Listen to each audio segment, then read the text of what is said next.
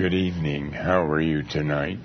Again, may I have the privilege and the pleasure of coming into your home to visit with you for a little while. What would you like to talk about this evening on this anonymous telephone program? What subject is of concern to you? This is a program in which we are focused altogether on the Bible, because the Bible is God's Word. It is, by all odds, the most important book this world has ever known or will ever know. It is the Word of God. The Bible is not a new book. It was completed almost 2,000 years ago, and there has not been a single change in any of it since then, and that is insofar as the Bible in its original languages of Hebrew, mainly in the Old Testament, and Greek in the New Testament. It is true that various publishers have come along with various translations and publications in which they have made changes, but those kind of changes are not trustworthy. The only thing that we should be looking at is the Bible as it was completed about 2,000 years ago. And it is the Word of God. Now, it's one thing to know that it is written by God and therefore absolutely trustworthy, but God wrote the Bible in such a complicated fashion so that it is possible to derive wrong teachings from the Bible by well-meaning people who think that they are finding truth. And so the Bible itself guides us as to how we are to conduct ourselves as we search out truth in the Bible. And the biblical admonition is that we are to compare Scripture with Scripture. We are to, whatever conclusion we develop as we read the Bible, it must be tested by any and every verse in the Bible, no exceptions, that might relate to that particular teaching, to make sure that we can harmonize those other verses that might relate into the conclusion that we've derived from taking a few of the verses and arriving at that conclusion. Now, this takes a lot of hard work. It means that we have to be constantly on the lookout, constantly searching the Bible, and but unless we do that, it's very easy to be told, oh, what I'm teaching you is right from the Word of God. It is absolutely trustworthy, and yet it may be exactly opposite to what God really is teaching. We must be ready to look at the whole Bible. And that's one of the reasons why we're having a program like the Open Forum, because this gives opportunity for anybody to call up and say, look, I hear you're teaching this doctrine or that doctrine, and there's a verse over here in some obscure part of the Bible that you may not have looked at, which seemingly runs counter to just teaching something different than what you are teaching, and therefore are you sure that you have the truth? And we have to welcome that kind of a call. We want to look at that obscure verse because if we can't harmonize it into our teaching, then that is so that we don't see a contradiction, then we know that our original conclusion may not be trustworthy. And if we come to what we think is a conclusion of what the Bible is teaching about some doctrine, and we begin to teach that, and it is not the truth, then we are committing a magnificent and terrible sin, because we are daring to say, thus saith the Lord, and the Lord has not said. And that's a dreadful thing to do. It is to make a lie on using the Bible as our authority for that lie. And what a terrible thing. And that is actually the characteristic of an enormous amount of the preaching that is done today. It is all kinds of pastors and evangelists and Bible teachers are teaching the Bible teaches this or the Bible teaches that, and they have never looked at many verses that relate to these things that they claim the Bible teaches, and without realizing it, they are teaching lies and using the Bible as their authority to teach lies. And that is exactly the way Satan comes as an angel of light and his ministers as ministers of righteousness. This language, Satan coming as an angel of light and his ministers as ministers of righteousness, are not words that I have designed. Those words come right from the mouth of God. They come right from the Bible. And this is exactly what has been happening in the churches, that any doctrine that is taught and claimed to be this is faithful to the Word of God and is not faithful to the Word of God actually is from the mouth of Satan and not from the mouth of God. How dreadful, how dreadful.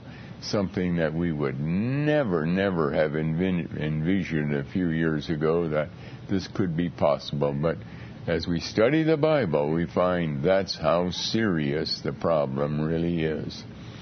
But this is your program. We want to hear from you. And so shall we take our first call tonight, please?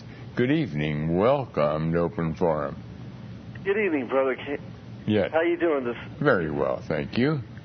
Oh, that's good. I really like your show. I just wanted to get some help from you. I was trying to figure out Galatians 2:20.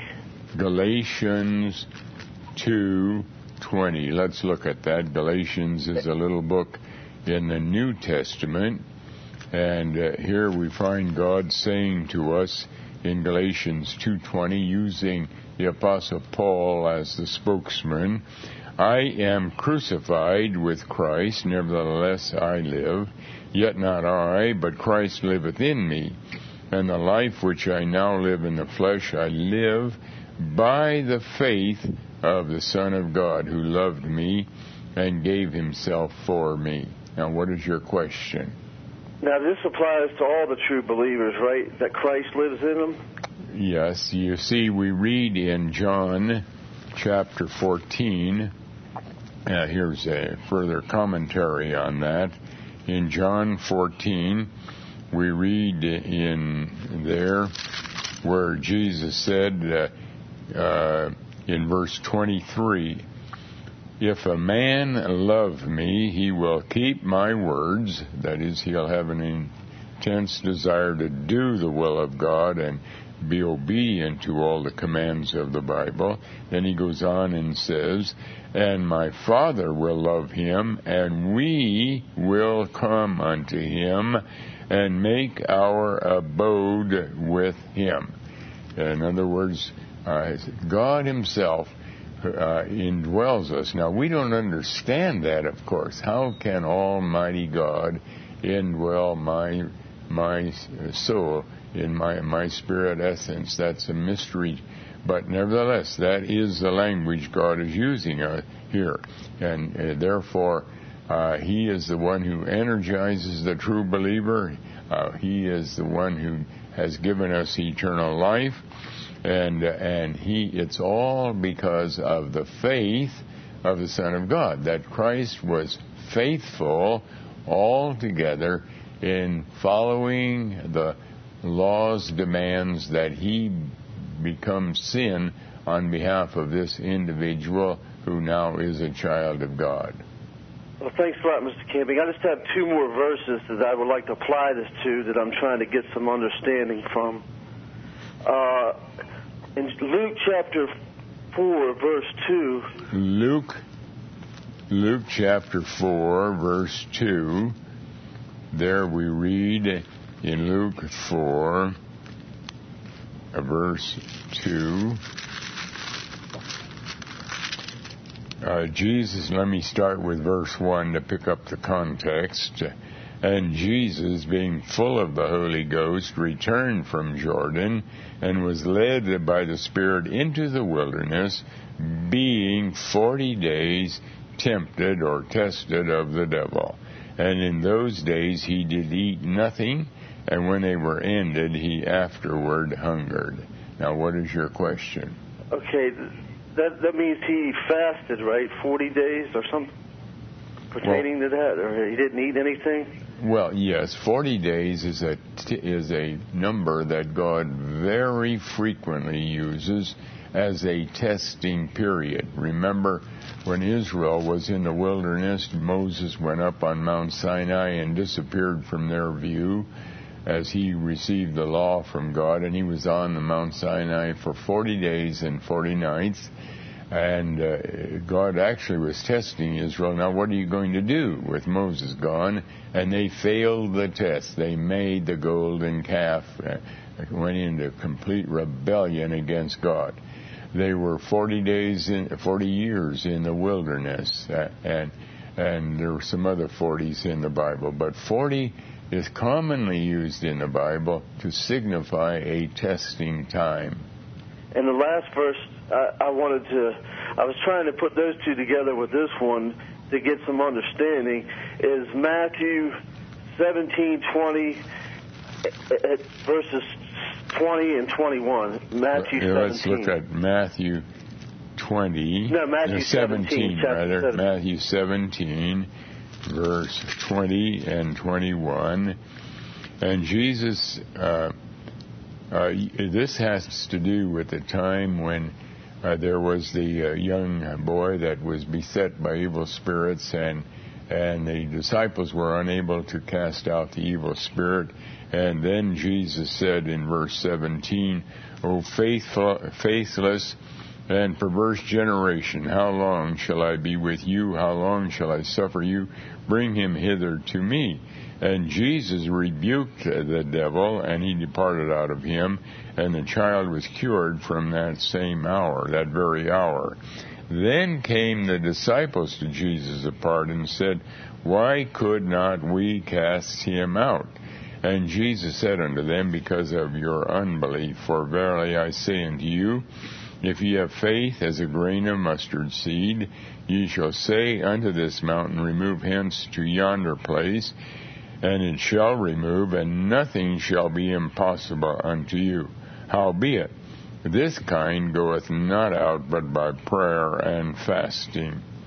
Now, what is your question? Okay, it makes it sound like in order to obtain the faith, in that chapter of Matthew, that you have to fast and pray. But then when you put Galatians 2:20 and Luke chapter 4, verse 2, it makes it sound like Christ does all the work. Well, now, Christ always does all the work, But let's, first of all, if you have faith as a grain of mustard seed, in another place Christ had declared that the kingdom of God is like a grain of mustard seed. And so we have definition here so that we can say here, if you have the faith of the kingdom of God, and the faith of the kingdom of God means you have Christ, because he's the very essence of that faith. And the mountain that is removed because of Christ being our faith is the mountain of the kingdom of Satan. He is the destroying mountain that is finally cast into hell forevermore. And every true believer has overcome Satan. That is, we have been taken out of his dominion. We're no longer under his authority at all. Now, when he said, "This kind cometh out but by prayer and by fasting," prayer has to do with communicating with God as we beseech him that he might undertake, as we pray for a loved one or a friend who we're hoping might become saved. God has to do it. And fasting is a figure that God uses. He defines this in Isaiah 58, as a matter of fact, as the matter of sharing the gospel, of bringing the gospel. When we are bringing the gospel, we are spiritually fasting. This is what fasting identifies with. Thanks a lot, Mr. Camping. I appreciate it, and thank you. Thanks a lot. Thank you for calling and sharing. And shall we take our next call, please? Good evening. Welcome to Open Forum. Good evening, Harold. Thank you for taking my call. Go right ahead with your call. Okay. I appreciate your show. Thank you. Well, my question is, I think it's Luke 9:50. That verse talks about if they're before us and they're not against us. You with me? I'm sorry, I'm missing something here. Luke 9:50. Luke 9:50. Okay, I got that now. Luke 9:50. Luke 9, verse 50. There we find, and Jesus said unto him, forbid him not, for he that is not against us is for us. All right, now, here we find that God is anticipating the fact that the gospel is not going to be, throughout the church age, is not going to be centered in one denomination or one congregation, but that it will spring up in many, many places through the world. Here are the disciples. They have been with Jesus, and they are therefore at the very fountainhead of truth. And here comes someone along who is also teaching like they are, and they don't know who they are. And they are apprehensive about this and ask Jesus, shall we forbid him? Is really what God, they are asking. And they said, Master, we saw one casting out devils in thy name, and we forbade him because he followeth not with us.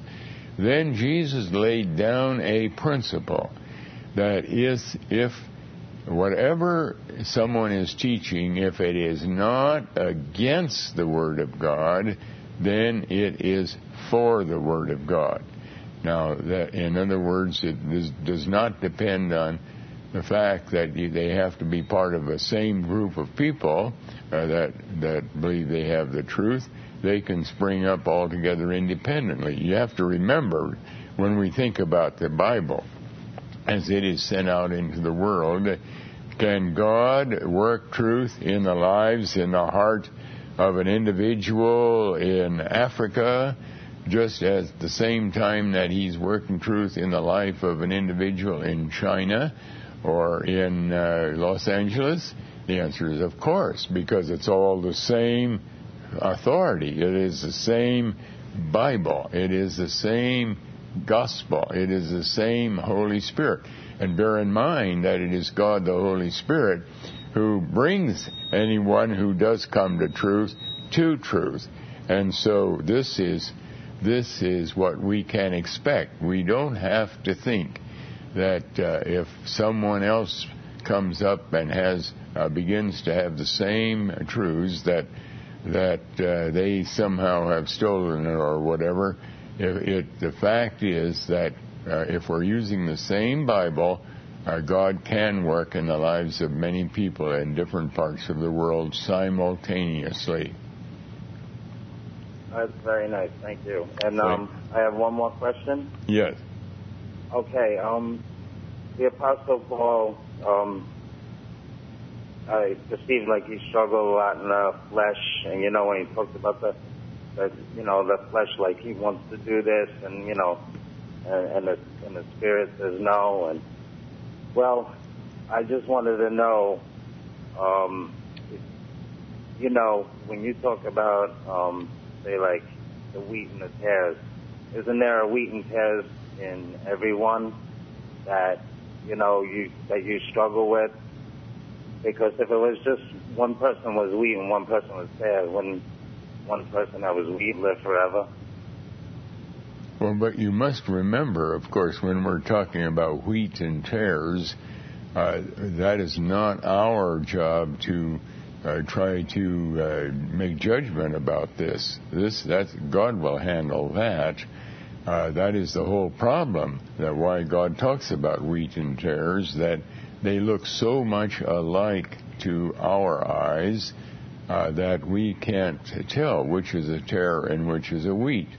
And so we're not to even try to make that kind of a judgment. But God has set up the mechanism by which to begin to make separation of the wheat and tares. From everything we read in the Bible, the mechanism is that God finally, at the end of the church age, has indicated, I'm finished with the churches.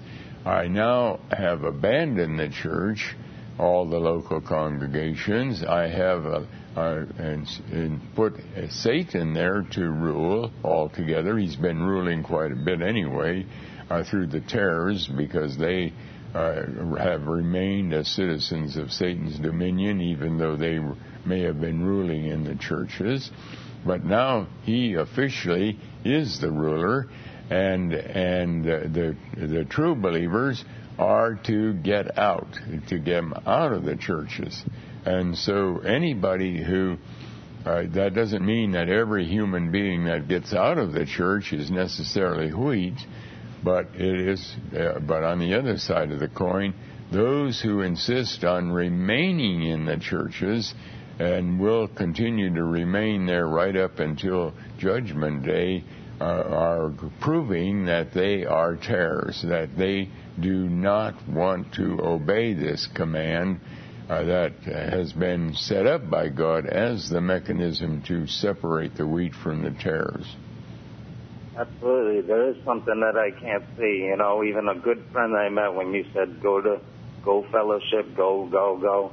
And I went and I outreached a little bit, and it was a little strange, but I did find somebody very close. But, you know, as soon as I stopped going, they won't call me anymore. You know, they don't want to know how I'm doing anymore. And, you know, the Bible does not say we can't have any kind of fellowship. It doesn't say we should have fellowship either with each other. This is not a command at all, but it's not. Neither is it saying that we cannot meet with fellow believers. But we may not meet with fellow believers trying to develop some kind of an official organization that has some kind of spiritual authority within it over those who belong, where we have a membership and where we are trying to follow the rules for a local congregation, like having ceremonial laws like water baptism and the Lord's table. The moment we get into any of those kind of activities as we fellowship with each other, then we are running contrary to the command of God. We are saying we know more than God knows. We know we need this fellowship, and the Bible doesn't say that. Our fellowship actually, as we read in 1 John chapter 1, and this is really the essence of our day in these few years that still remain until Christ returns, is in 1 John chapter 1 verse 3, truly our fellowship is with the Father and with His Son, Jesus Christ. In other words, it's me and God. That's the way we have to learn to live. That is where we have to seek our help. We have been accustomed to go to fellow humans in order to get encouragement, in order to get direction. But God says, no, you have to get accustomed to come to me, directly to me. It's you and God, me and God. And this is the essence of the way Christians are living in the world in this day, the true believers. That's what I like about family radio. You know, you stick to the law, which is good, and God just gives me faith. Well, thank you for calling and sharing, and shall we take our next call, please? Good evening. Welcome to Open Forum. Good evening. Welcome. Hello, Brother Camping? Yes. Good evening. My question is in 1 John chapter 5. I'm sorry, your voice is falling away. Speak right into your phone, please. My question is in 1 John chapter 5. 1 John chapter 5, and which verse? Verse 8. Verse 8? Yes. Verse 8, and there are three that bear witness in earth, the Spirit, the water, and the blood, and these three agree in one. Is that the verse? Yes. My question was, because it describes the three in one in verse 7, is the one referred to in chapter 8 the individuals, believers? Well, you see, in verse 7, God is saying there are three that bear record in heaven, the Father, the Word, and the Word, remember, became flesh and dwelt among us. So the Word is the Lord Jesus, the Father, the Lord Jesus, and the Holy Ghost, and these three are one. Now, that's a divine mystery, how there can be one God revealed as three distinct persons, but that's because our finite minds are not able to understand an infinite God. But it is a true and trustworthy statement. Now, insofar as the way God works in this world, we find there's the agreement between three entities. The Spirit, that's the Holy Spirit, that's God Himself. The water is a figure pointing to the whole gospel itself, of which Christ is the very essence of the gospel. It is the gospel. It is, however, the whole plan of God's salvation. And the blood is focusing on the fact that Christ had to give His life for our sins. He had to endure the second death, the equivalent of spending an eternity in hell, in order to provide salvation. But all three of these, the Holy Spirit, the gospel record itself, and the giving of Christ for our sins, are totally in agreement. We have to pause for this message. We're continuing with the Open Forum program, and shall we take our next call, please? Good evening. Welcome to Open Forum. Yes, Mr. Camping, I am glad I got through tonight. Mr. Camping, I so need your help in understanding the end of the church age. I want to let you know I have read The End of the Church Age and After. I have almost finished Wheat and Tares. I listen to Open Forum and Family Radio all the time, and while I'm able to understand a lot of what you have taught, and I realize it's only God's going to open my eyes, I do have still some real questions that I hope you can help me with. And the first one is, in the book Wheat and Tares, you list three proofs that Jeremiah, the book Jeremiah is talking about current day or churches today. And the first one is Jeremiah 2:2, in which the scripture goes, I remember the fondness of your youth, or the love of me with you in your youth. And you say that that's obvious that God could not be talking about the Jews or Jerusalem and Judah of that day, because they were disobedient in the wilderness.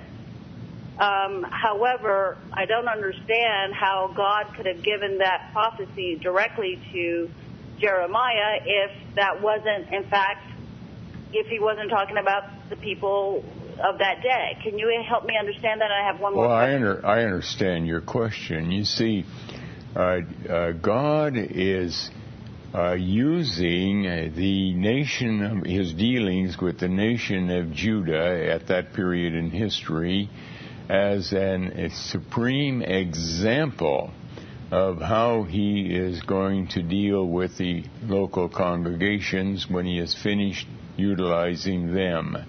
And so he constantly, as you read the book of Jeremiah or Ezekiel or Isaiah or Joel or Nahum, book after book after book, you'll find that he's addressing the local situation of that day. But when we go through it, we find numerous. At the time I wrote the book Wheat and Tares, I thought I saw 2 or 3 reasons why we could know that it was talking about the end of the church age, using Judah as an example. But subsequent, as I have worked seriously in the book of Jeremiah, I have found a whole host of proofs that of language that always identifies with our day, even though it is using Judah as a picture of our day. And when we think about this for a moment, we must realize that God, if we look at the whole plan of God's salvation, the unfolding of His salvation plan, during the 1480 years of Israel, and by the time we came to the days of Jeremiah, it had only been about 800 years or so. Let me see. They became a nation in 1447 to 580. Well, maybe 900 years. They were about 900 years old, but they were just a small nation amongst the nations of the world. But then in AD 33, God made a major expansion of the kingdom of God in the world by introducing the church age, so that over the next 1955 years, God has developed the gospel program all over the world. All over the world. It is what I'm trying to say is that today it is far, far greater in expanse and extent than it ever was in the days of Jeremiah. Jeremiah was dealing with just a couple of million people in the nation of Israel. Now, the fact that the gospel had to come to an end finally, or the church age had to come to an end, is a big deal. It is a big piece of information. And we would expect, if God is writing quite a bit of language about being finished with the nation of Israel, well, what would we expect reasonably when he finally has to talk about the end of the church age? That is a far, far bigger story. And that is why when we really carefully study these passages that appear to deal with the end of God's dealings with Judah or Israel back there 2,500 years ago, we find that the language actually is focused right on our day for many reasons. There are proof texts sprinkled all through the book of Jeremiah and the book of Isaiah and the book and the book of Ezekiel and so on, because it is a big deal. It is a huge piece of information that this great organism, this divine organism called the local congregations that have been under the care and keeping of God for almost 2,000 years, that finally God is finished with them. And so God, therefore, we would reasonably expect that God would have a whole lot to say about it, and He does, and that's why we have to continue to study these things in the Word of God. And all I find out as I continue to intensely study this, is further corroboration, always further corroboration.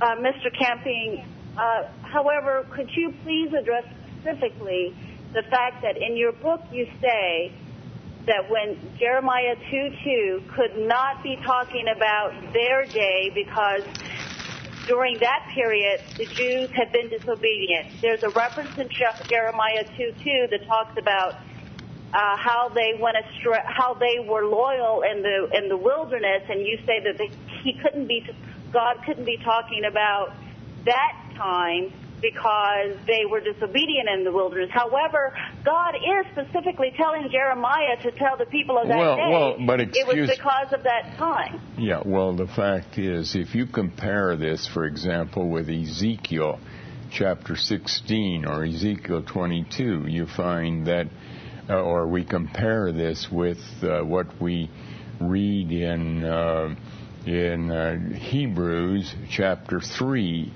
where it says that they perished in the wilderness because of unbelief and other language of this nature. When we compare this, what we read in Deuteronomy 31, where God is prophesying about what Israel would do. Let me just read a couple of verses from Deuteronomy 31, which was being spoken right at the time that that Israel was about to go into the land of Canaan.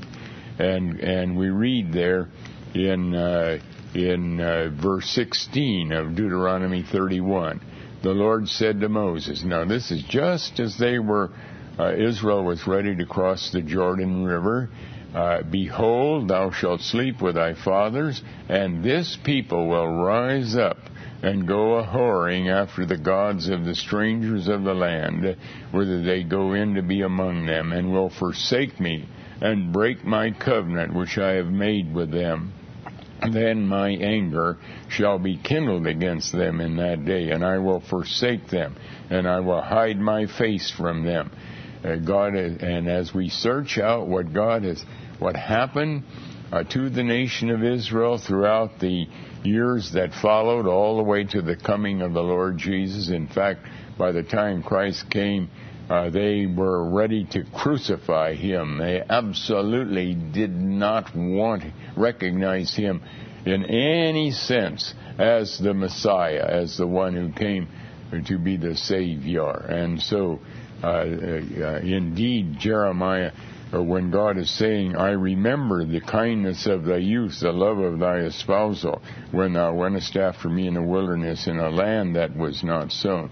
The fact is, the church started out, you remember there were 3,000 who were saved at Pentecost. We read about the church at Philadelphia, and we read about the other 6 churches in Revelation 2 and 3. And while already there were serious problems that had arisen in most of these churches, nevertheless, God had also some very fine things to say about them, which he never, that I'm aware of, had ever said about ancient Israel at their beginning. And so I think that was a correct statement that I made there. Mr. Camping? Yes. So are you saying that when God told Jeremiah to tell the people of that day that I remember the kindness of your youth, and that whole Jeremiah 2, verse 2, 3, and 4, that he was really saying, he wasn't really talking to those people, he was really talking to us, even though he's telling Jeremiah to tell the people right then as if that was their news from God. But you must remember, the Bible is for us. The Bible is written to you and to me. It is true that the setting was back there in the days of Jeremiah. Those people, most of them probably had no idea what Jeremiah was talking about right then and there. But God wrote it in the Bible. The Bible is for us. You see, there's a mentality that is typical in all the churches. They have a hermeneutic that is a method of interpretation, where we are to look at the earthly meaning, the first meaning that comes, and we're not to look at to see if there is any spiritual meaning behind that. And that hermeneutic, and as a corollary to that hermeneutic, the question has to be asked, where the Bible student is told, what did this word mean to the people of that day? As if that says it all.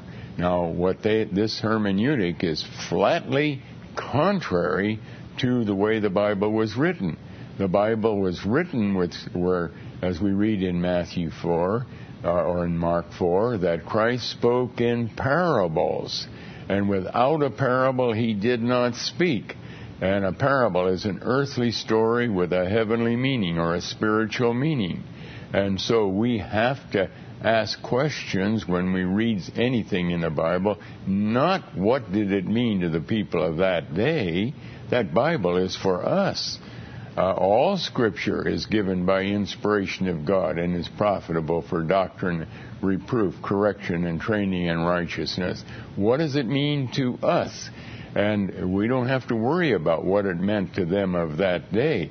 The Bible is for us. We have the Bible. And we have to look for the spiritual meaning. What is God? What is this passage? What does this have to do with the gospel? Now, I admit, you can go to any pastor, virtually any pastor, because their churches are pretty unified in this, with their particular method of interpretation that is not biblical. And therefore, they will deny out of hand that the book of Jeremiah, for example, primarily is focused right on our day, the church age. They will not see it. They are blinded to it because they are approaching the Bible from a man-made hermeneutic. It has no biblical validation, and they are not looking at the Bible with a method of interpretation that was given by God's instruction. And so I can understand that you are asking those questions. But Mr. Camping, I do understand the difference in the understanding or the interpretation of hermeneutic being literal or parabolic. I listen to family radio all the time, and it's because I've read your book and because I read the Bible that I am not looking at this in a literal, like this was only meant for that time. However, I am having a hard time making a link between when God told Jeremiah to say this to the people, he was talking to them of that day, and unless God was not being accurate about their kindness of their youth when they were in the wilderness, and there was a period of time when the Jews, right when they left Egypt, were very happy and very elated, and they stumbled many times, but I don't see how God would give this to Jeremiah to talk to them then, and not to say that it can't mean for today as well, but it must mean that back then there had to be some kindness of their youth for God early on. There certainly, because he's using them as an illustration, there may have been times when, yes, there were some true believers in national Israel, of course. There was the time of Solomon, for example, and there was a time of David, and but basically, we find that the message is, remember, they're used as an example. They're not used as the key teaching, but they are used as an example. So what is said is true of them. It is true of them, but not to the same degree or to the same extent that we find it is focused on our day. But thank you for calling and sharing, and shall we take our next call, please? Good evening. Welcome to Open Forum. Hello, Brother Campy? Yes. Yeah, could you explain Hebrews 10, 37, 38, and 39? Yes. Hebrews 10, 37. Let me turn to that a moment. Hebrews 10, verse 37. 38 and 39, for For yet a little while, and he that shall come will come, and will not tarry. Now the just shall live by faith. But if anyone draw back, my soul shall have no pleasure in him. But we are not of them who draw back unto perdition, but of them that believe to the saving of the soul. Now, what is your question? I was trying to understand. Well, who is the one that... You see, it's interesting when God is talking about the end of time, and there's a whole lot of the Bible that is addressed at this time in history, far more than we ever thought. As I continue to study and intimately and intensively study the Bible, I find there's an enormous amount of information about our day, and I find that two things are happening. One is that, yes, Christ is about to come, but at the same time, those who have had some truth and yet who have not become a child of God, they are losing what they did have. That is, it's like they are drawing back because God has no pleasure in them. They have never become saved. But on the other hand, there are those, and they're on their way to perdition. That is, they're on their way to standing for judgment and being cast into hell. And unfortunately, that applies to an enormous number of people within the local congregations.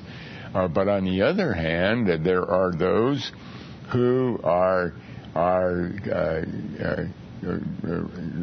continuing to study the Bible and checking Scripture against Scripture, and we're learning more and more truth, and we're learning that God has a big saving program that He is that He is going to bring into existence and is bringing into existence already in our day, as it's testified by the language of Revelation 7, where God says that there's a great multitude which no man can number that would be robed with white robes. That is, they have become saved, and they are those who come out of this time of the great tribulation, the very time in which we're living. So there are two tremendous things going on which are strictly contrary to each other.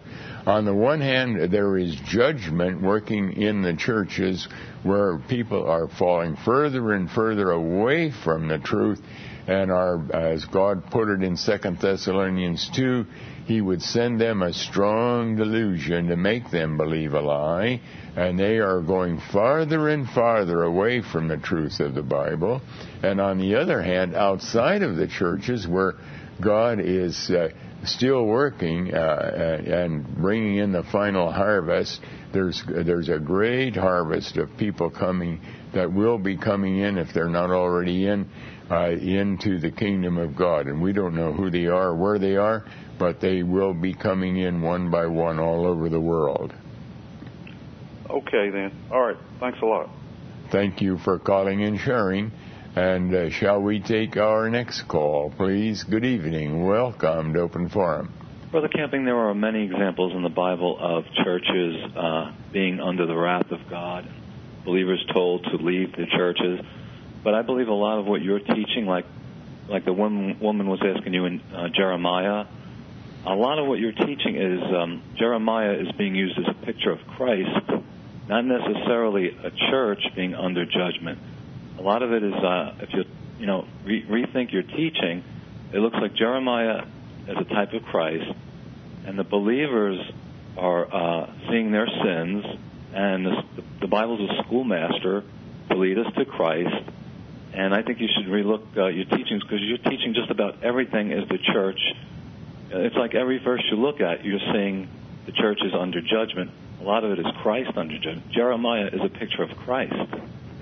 Well, but the fact is, we have to look at the whole Bible. And for example, Christ said in Matthew 24, as He looked at the temple, which was a picture of the local congregations that would be built, He says there will come a time, as in the context was that when he would return, there would be not one stone left upon another.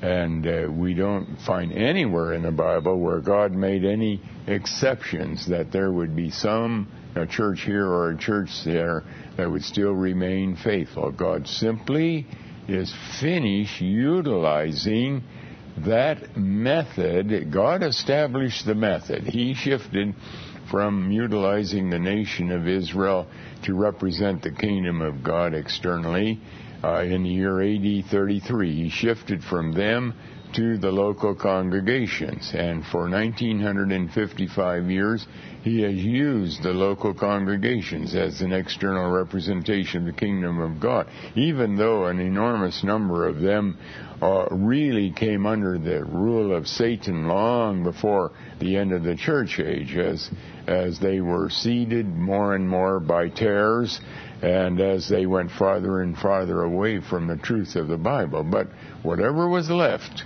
by the time we come to the end of the church age, and God now is finished with that institution, and now he has turned the whole business over to Satan, and he is now completing his harvesting outside of the churches altogether. As I mentioned, Brother Camping, there are a lot of, and I think you might want to rethink that, what you're teaching about no stone left. Look at the temple, there would be no stone left unturned. The temple could be also a picture of Christ who came under judgment. And what I'm trying to do is point you to Christ, instead of you teaching from every verse practically in Jeremiah that it's the end of the church age. I would like you to rethink it and look at it as a picture of Christ under judgment rather than the church. And the believers, the believers under judgment, running to Christ for salvation.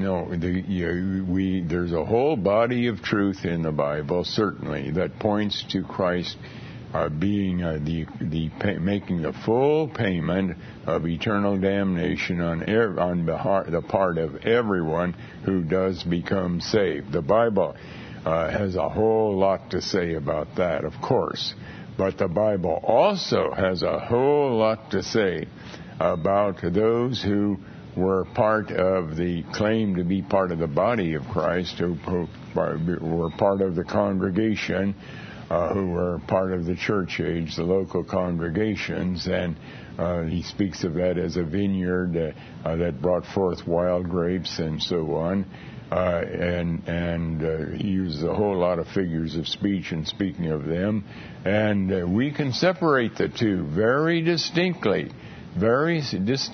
and we don't have to be afraid to that they are two separate entities, and we just have to become better and better acquainted with the whole Bible. And it's not easy. It's not easy because the Bible is a very complex book, and God has written his sentences in a way that they're very readily misunderstood. But God has also shown us that the Bible is its own dictionary and it's its own commentary, and as long as we're ready to check any conclusion in the light of anything else that we might find that relates in the Bible, we are ready to ask the Lord for the direction, and we don't trust our own minds, we will find more and more truth. What I'm saying, Brother Camping, is when I see the sins of Israel in the book of Jeremiah, for example, I could see myself there. Those are my sins also. If you ever taught a wrong doctrine, you're a false prophet. If you ever taught a wrong teaching, you've led people astray, you've been a false prophet. That's any one of us. So I see the difference between you and I is I'm seeing my sins and it makes me run to Christ. You're saying it's the corporate church under judgment, so it gets to point fingers at other people, those over there. Excuse me. When God is talking about these shepherds, he is indicating, I'm going to destroy them. They're not going to come to Christ. He's going to destroy them. He's talking about false shepherds and pastors and prophets and priests. And again, the conclusion is, my wrath is upon you. I'm going to destroy you. And there are passages where God talks about, I will save. If we read Ezekiel 36, for example, God says, I will do this, I will do that, I will do the other thing, not because you have listened to the Word of God. I simply will do this. And but the fact is that as we're reading about these shepherds and these prophets and so on in the book of Jeremiah, the constant theme is, and I'm going to destroy you. You think, for example, of this just as an illustration. Look at Ezekiel chapter 8, or chapter 9 rather, Ezekiel chapter 9, where it talks about the men with the slaughter weapons. And where do they go? And they're told, go after verse 5. Go through the city and smite. Let not your eyes spare. Neither have ye pity. Hold on, I'll be right back with you right after this message.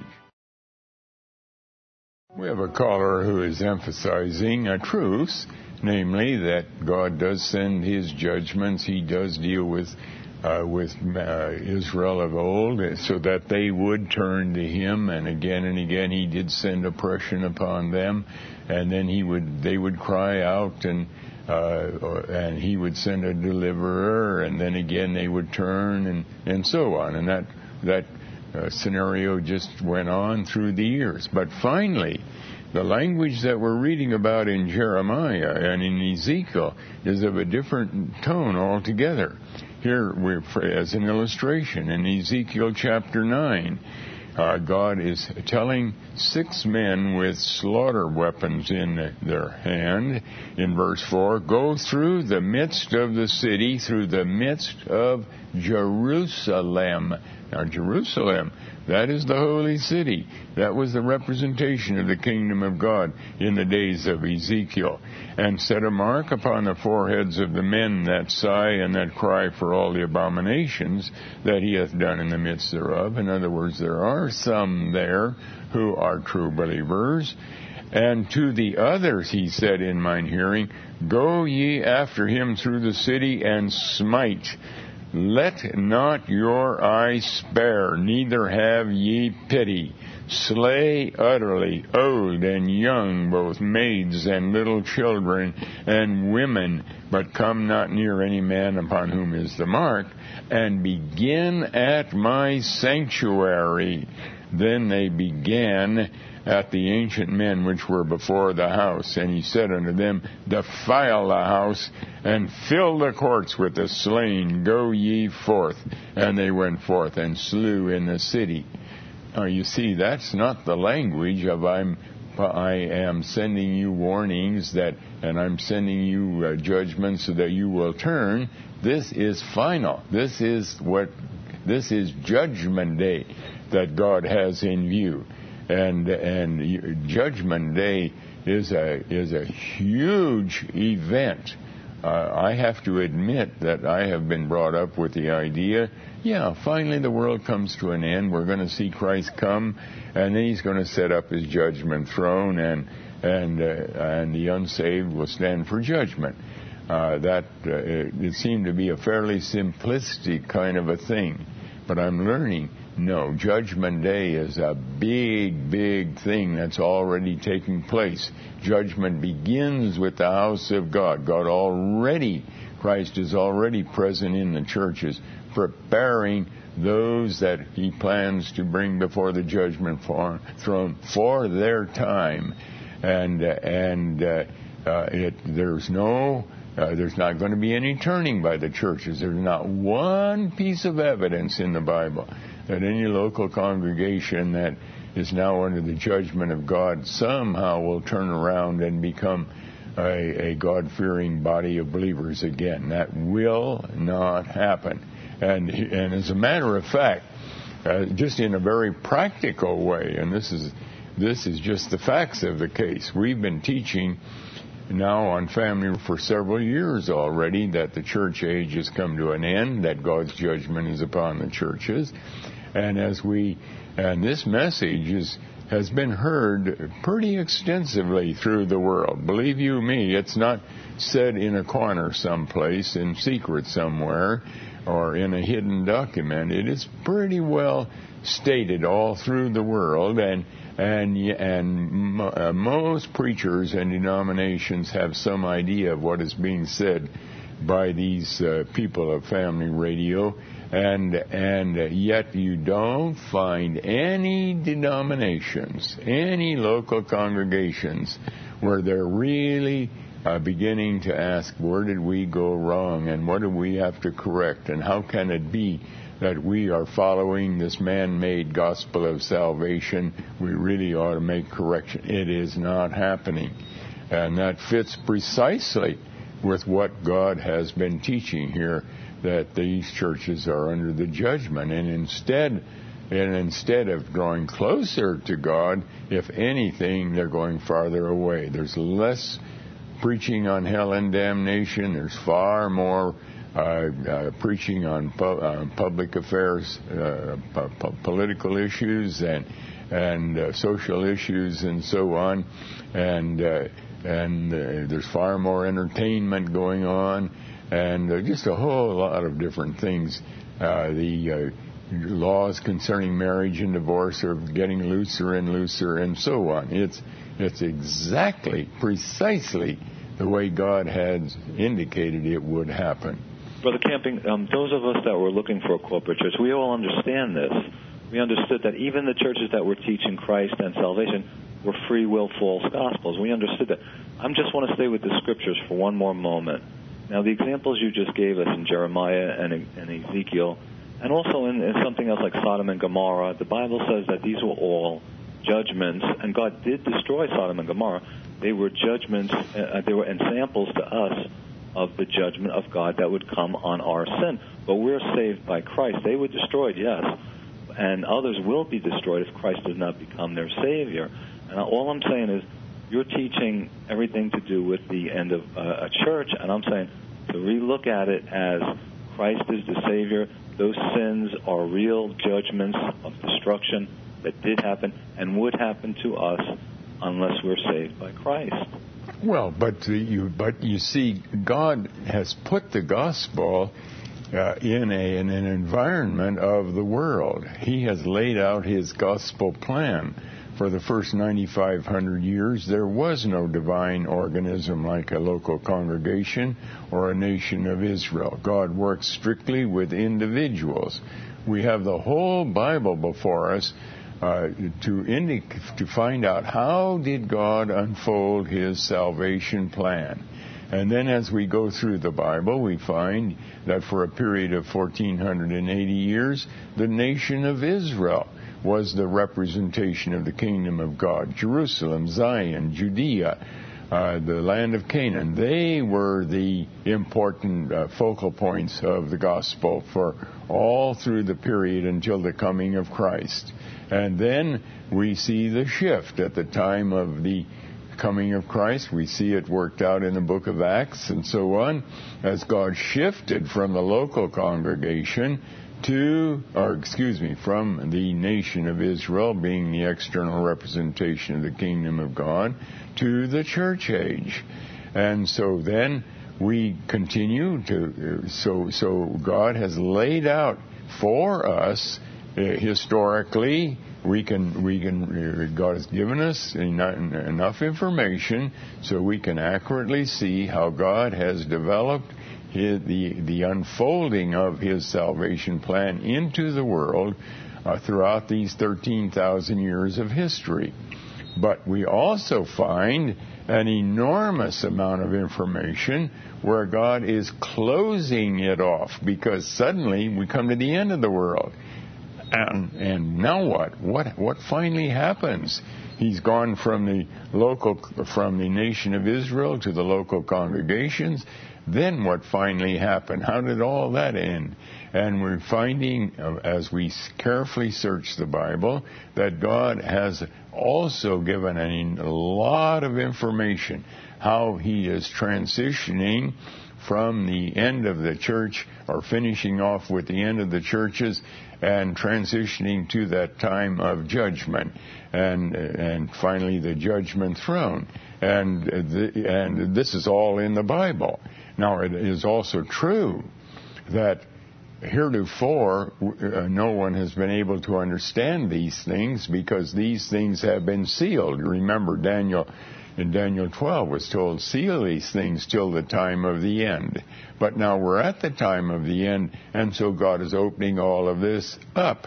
And so, whereas heretofore we could have known quite a bit about the unfolding of God's salvation plan throughout the thousands of years that have passed in the past, now we can advance it right through to the very end, because God is opening our eyes to a whole lot of things. And we have to, that's why I encourage anyone today to read the Bible more carefully than ever, because I'm finding many passages, for example, heretofore, when you would read Hebrews 6, the first verses 4 through 8, or Hebrews 10, where it talks about effectively that if someone deliberately sins, there no longer is the possibility of salvation.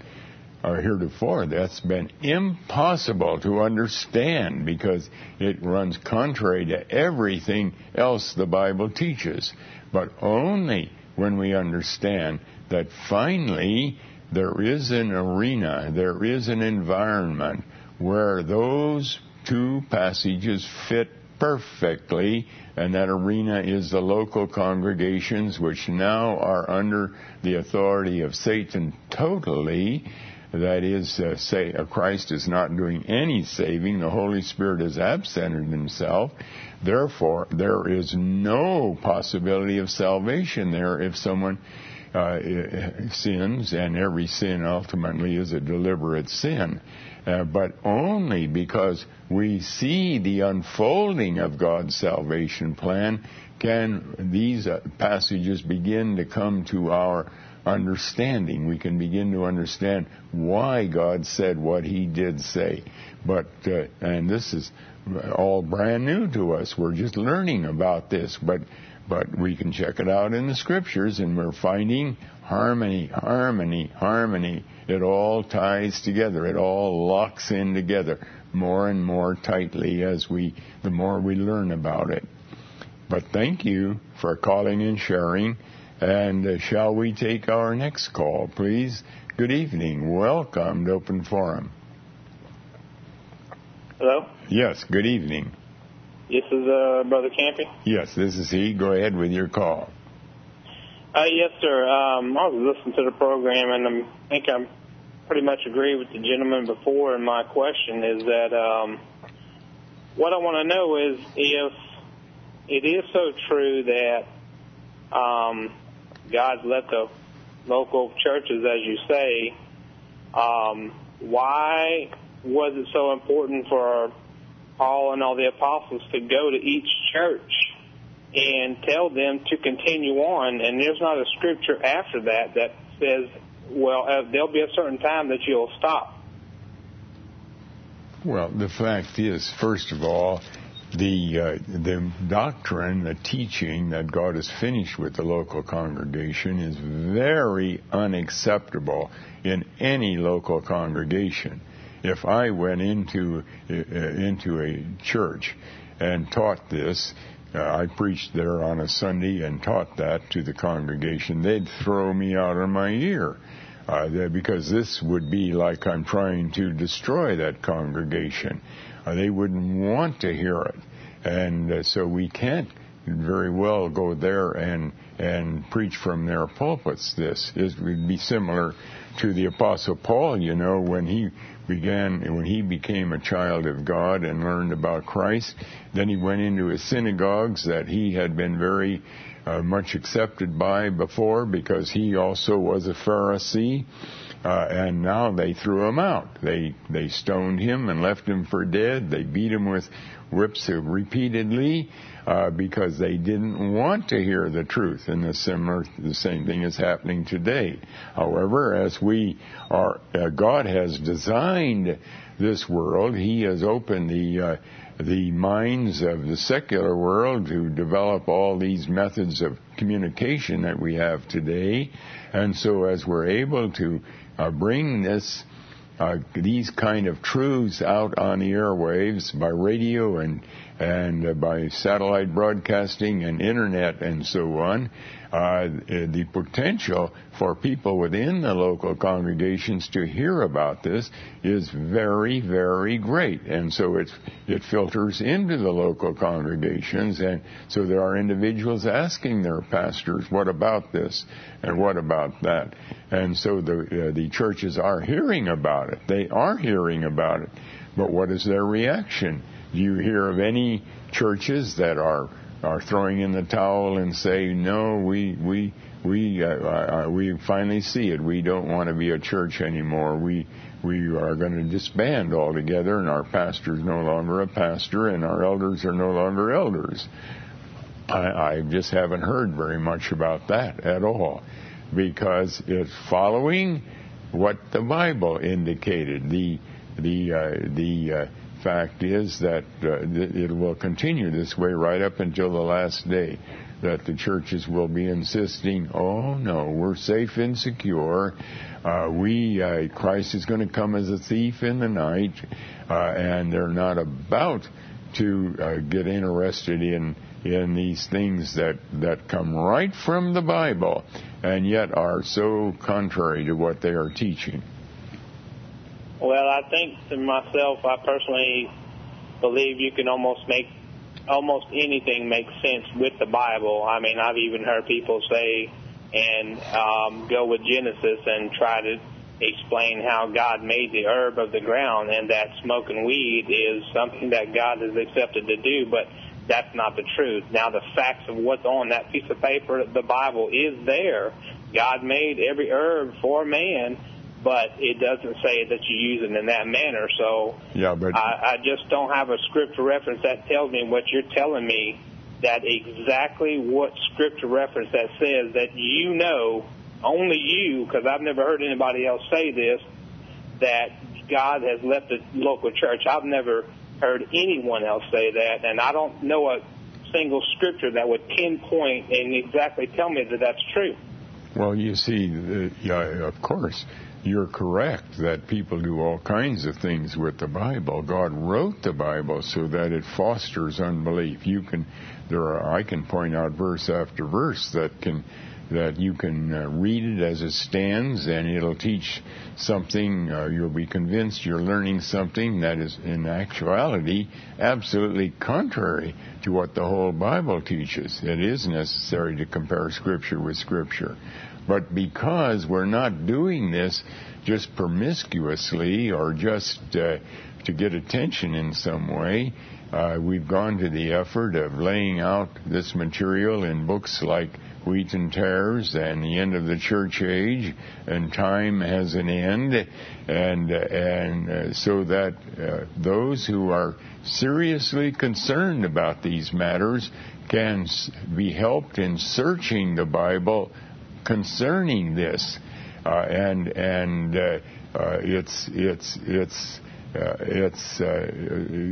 we can take the position, well, you can say anything you want, and people do say anything they want.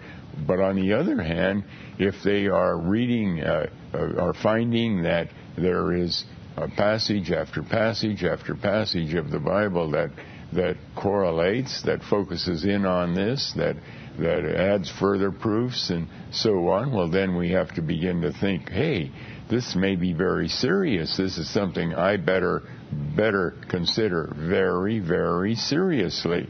More than that, if we are honest and we look at the general tenor of what is happening in the local congregations, some of us are old enough to know how it was 50, 60 years ago and compare with what it is today.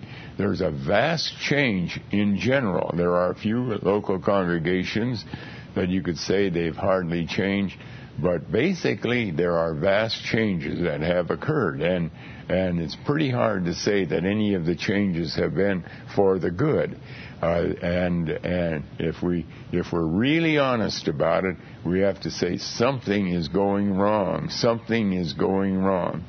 There have been individuals, for example, who have gone into a city trying to find a church that they can still somehow be happy with, and they've gone to one congregation and then another and then another and another, and it isn't in any time at all, and they find that they're being taught things that they know are contrary to the Word of God. This do-it-yourself salvation plan, for example, is a terrible, terrible thing that is going on, and yet it is everywhere. Every place you turn, you find this idea. Christ paid for the sins of the world, and you just have to reach out and accept Him and believe on Him. And that is absolutely a man-made gospel, and yet the churches are not giving it up. The whole hermeneutic that they use cannot be proven from the Bible. Their method of interpreting the Bible, and so on. And these are the facts. They just exist. But we don't arrive at our conclusion based on what we see that is happening in the churches. We base our conclusions on what the Bible brings us to. But then once we have our conclusion and we find that we are in harmony with whatever we search out in the Bible concerning that truth, and then we look at the local congregations, we find that it fits, that's exactly the way it is. But of course, there are a lot of people who are not. It takes a lot of work to search this out, and they just like the status quo, and so they can just sit on the sidelines and criticize and say, well, I don't buy that. Well, that's their privilege. They can do that. But I'll tell you, these matters are dreadfully serious. We're not talking about whether gasoline is going to cost a little more or a little less. We're not talking about whether we're going to run into a recession or not. What we're talking about is heaven or hell, eternal damnation versus eternal being eternally with the Lord Jesus. And I'll tell you, these are the greatest, and without any question, the greatest matters that any human can ever face. And so everyone better get really serious about this, really serious. And if for example, in Family Radio, if we had a reputation of coming with dreams and visions or with wild-eyed ideas that really had no biblical foundation, well, that would be one thing. But God in His mercy has guided us so that we have learned to just trust the Bible and only present the Bible, and even having a program like this where anybody can call in and they'll be given the opportunity to show a verse here or there that they've found that seemingly might contradict something that is taught by Family Radio. We want to listen to it. We want to hear that verse and look at that to make sure that we don't have to make a correction, because if a correction is needed, we want to make the correction. We don't care about our own personal ego or pride in any sense. All we want is biblical truth. But thank you. Thank you for calling and sharing. And shall we take our next call, please? Good evening. Welcome to Open Forum. Thank you, Mr. Camping. I'm calling. I hope we have enough time. I will begin with the first epistle of John, chapter 2, verse 27, if you could please. John 2, verse 27? Yes, sir. The Gospel of John? Yes, sir. Chapter 2, verse 27. All right, let's look at that. John 2. Because I ordered your books, Wheats and Tares, as well as the No, John 2. That only has the first epistle of the general. Oh, you want the First John? The First John. Yeah. First John epistle of John. I'm sorry, wasn't clear. Okay. 1 John chapter 2, verse 27. Verse 22. Let's turn to that. We'll get to that in just a moment. Chapter 2, verse 27. 22. Verse 2, number 2, just 2. Yeah. TWO. Which verse? Chapter 2, verse 27. Verse 27. But the anointing, is that the one? Yes. Which ye have received of him abideth in you, and ye need not that any man teach you, but as the same anointing teacheth you of all things, and even is truth, and is no lie, and even as it hath taught you, ye shall abide in him. Now, what is your question? My question is, how would that correlate with you as a teacher with the end of the church age message that you... Oh, well, you see, a teacher, you never want to trust a teacher. You'll never hear me saying, trust me, I know. You'll never hear me say that, because I don't want anybody to trust me. I want them to trust the Bible. Now, God does raise up church teachers in order to help explain and help to guide people into the Word of God, but the teacher himself is never the authority. The Bible is the authority, and it is God who has to apply the Word of God to the minds and hearts of those that He plans to do so. I can't convince anybody of truth at all. God has to do it. And this is what God has in view here, that this parallels. You know, it's interesting that this parallels what God says in Hebrews 10 about the new covenant. He says, where does he say that?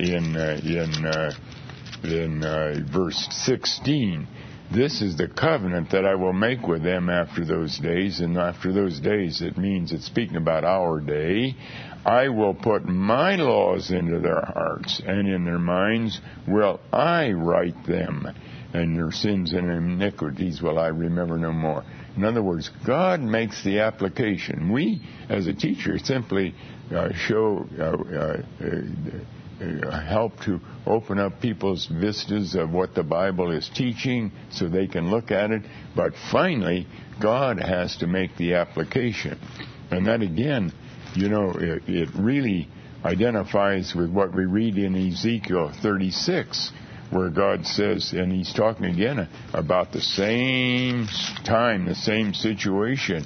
He says in verse 26 of Ezekiel 36, a new heart also will I give you, and a new spirit will I put within you, and I will take away the stony heart out of your flesh, and I will give you an heart of flesh, that is a heart that identifies with Christ as the Word who became flesh. And I will put my spirit within you and cause you to walk in my statutes, and ye shall keep my judgments and do them. And you see, this is what is happening today. We in Family Radio don't get anyone saved. We don't get anybody saved. It's not our job to save anybody. God has to do it.